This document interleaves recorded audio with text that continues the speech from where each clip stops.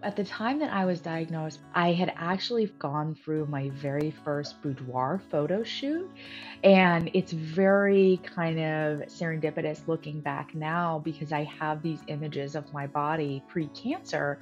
And I see this woman that was expecting a life that was going to unfold that is very different than the one that unfolded. Before cancer, I had a very healthy sex life with my husband. And then during treatment, there was definitely a withdrawal and a lessening of that. I think the most difficult aspect was the sexual side effects and the sexual kind of ramifications of my treatment in the years to follow. It ranges everything from a lack of libido, a lack of desire for any kind of intimacy, all the way up to painful intercourse, vaginal dryness, and hot flashes, everything that kind of you would normally associate with menopause, except in a very young woman.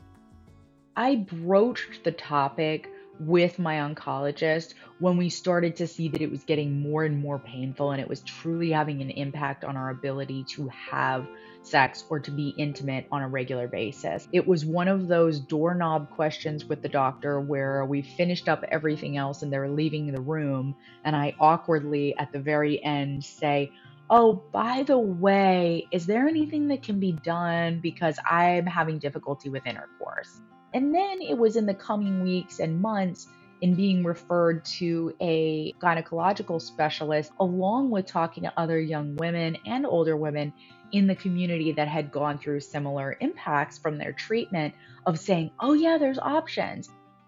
One of those is the use of dilators. And this was something that was given to me by the gynecological doctor when I went in speaking about pain. And so, from my understanding from this doctor and learning more about the impact of hormone blocking medications on the vaginal areas, that skin and muscle tissue can thin in that area, causing a lot of pain.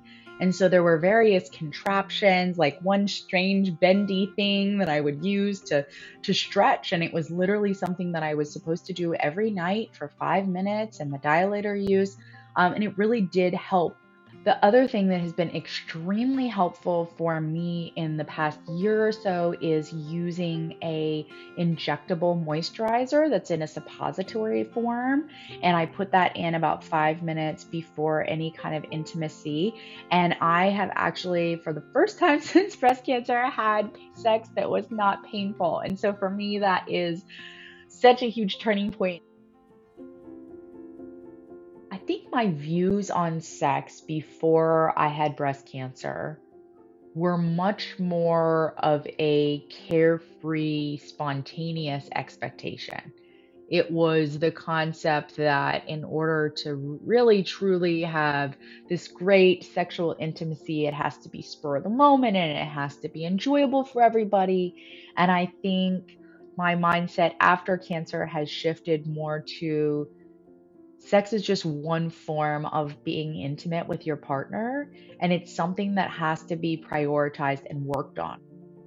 And I think for me, taking off the table this expectation that it has to be spontaneous or it has to be this spur of the moment thing or it has to be amazing every time has really kind of relieved some of that stress. So I think as I've maybe matured and as I've changed since treatment, I just approach it through a new lens. It's a part of our relationship, but it's not the sole part of our relationship.